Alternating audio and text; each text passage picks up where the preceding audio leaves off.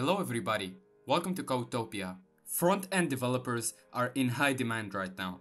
According to the website Paisa, the average salary for a front-end developer in the United States is $107K a year. Furthermore, the website Indeed.com states that the demand for front-end developers is growing at a rate of 29% annually. So congrats on taking the first step towards learning this amazing field.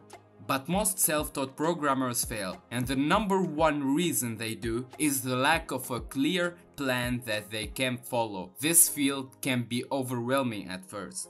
There are countless frameworks, tools, and languages that you can learn. You can get lost quickly and not make any progress. But don't worry, in this video I will present to you a clear step-by-step guide you can follow to become a front-end developer and get your first job. So let's get started. First of all, let's see what is front-end web development. Front-end web development refers to the process of creating the visual and interactive elements of a website or web application.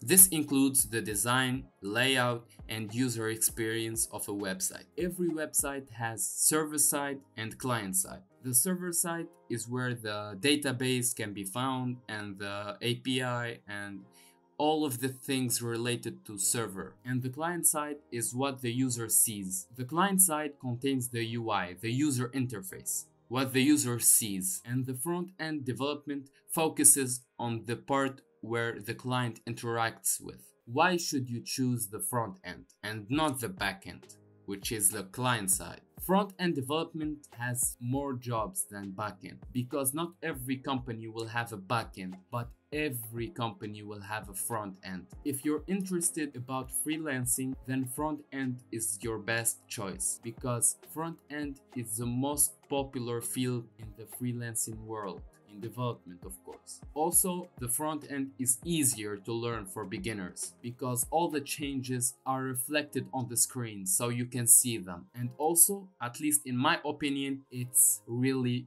fun. Front end development is really fun. If you put your mind to it and you start to understand it, you'll see how fun it is to make user interfaces. I really like doing it. I hope you do too.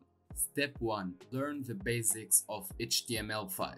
So you need to learn all the basic tags, basic document structure, forms, links, tables, etc. HTML is really simple. It's not a programming language, it's a markup language. HTML stands for Hypertext Markup Language. It is used to define the structure of our web application. You only need the basics of HTML, and then you can move on to step number 2, learning CSS. CSS stands for Cascading Style Sheets. CSS is used to style our web application. You'll need to learn internal versus external CSS. Internal is when we write the styling inside the HTML document.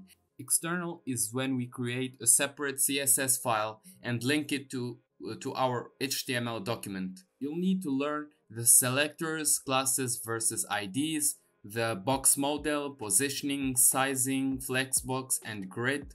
And also you can learn Sass. It's a CSS preprocessor. It makes working with CSS a little bit easier.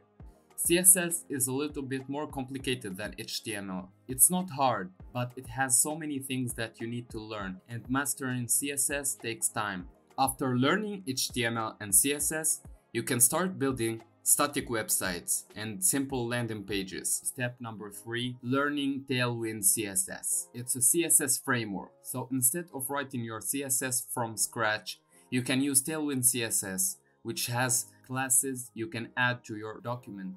So you can style your document without writing any line of CSS. It is easy to learn and it will save you a lot of time. All you need to do is look at the documentation and figure out the different classes and what they do. Step number 4, master JavaScript.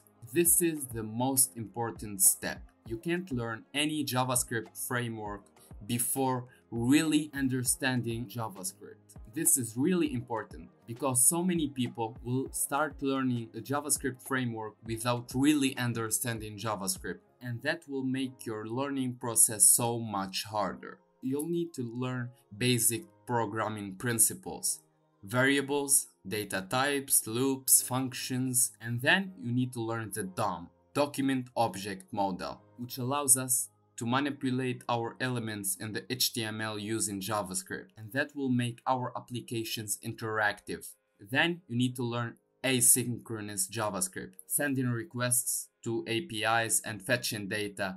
After really understanding JavaScript, you'll need to make at least 2 projects.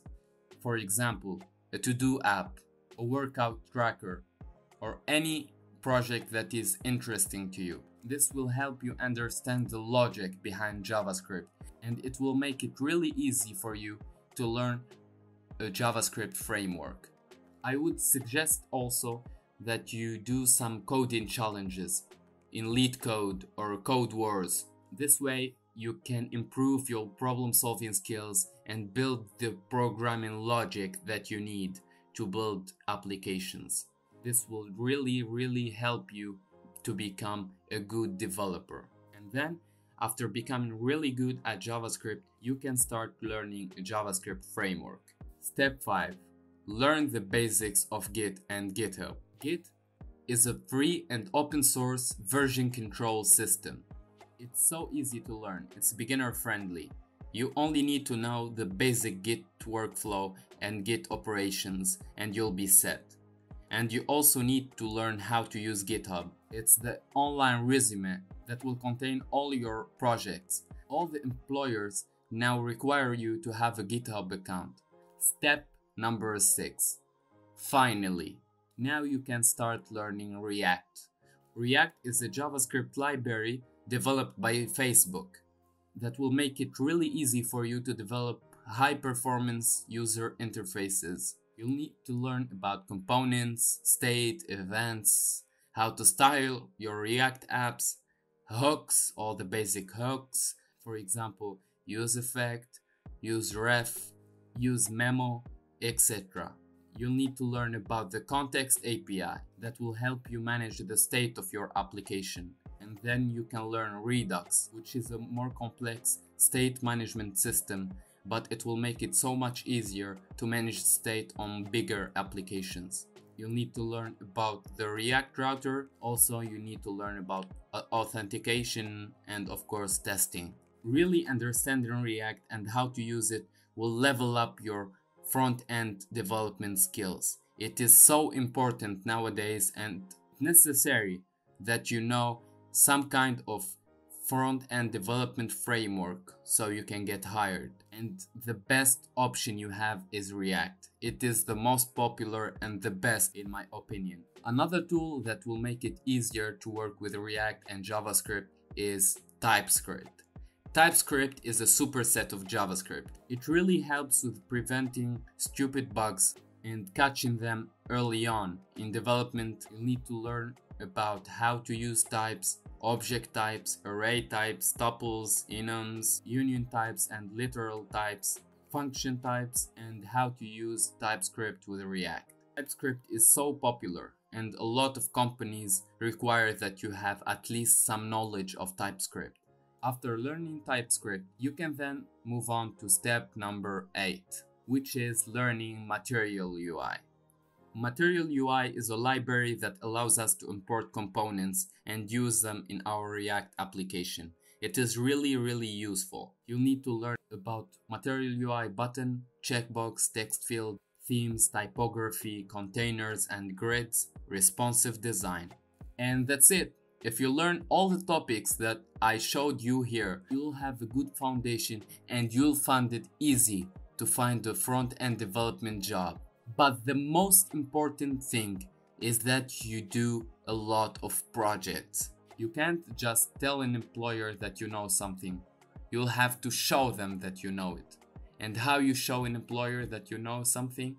You show them your projects. So it is really crucial that you build a lot of projects. Every topic that you learn, you have to build at least 2 or 3 projects using it. I can't stress that enough. It will make it so much easier to get your first job. Now let's discuss resources. The best resource I can give you is YouTube videos. Trust me when I say everything you want to learn is somewhere on YouTube for free.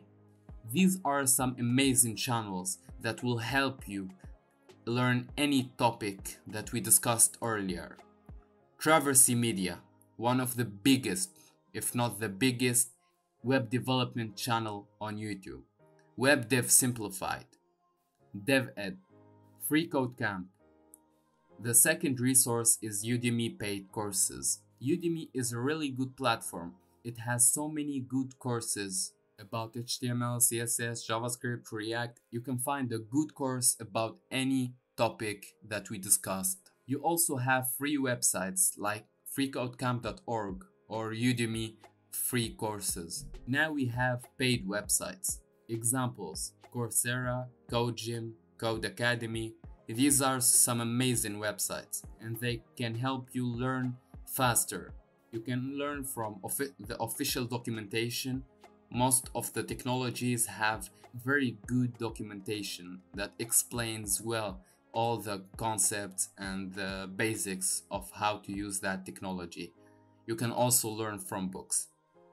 Thank you guys for watching. Don't forget to like and subscribe, and we'll meet soon in the next video.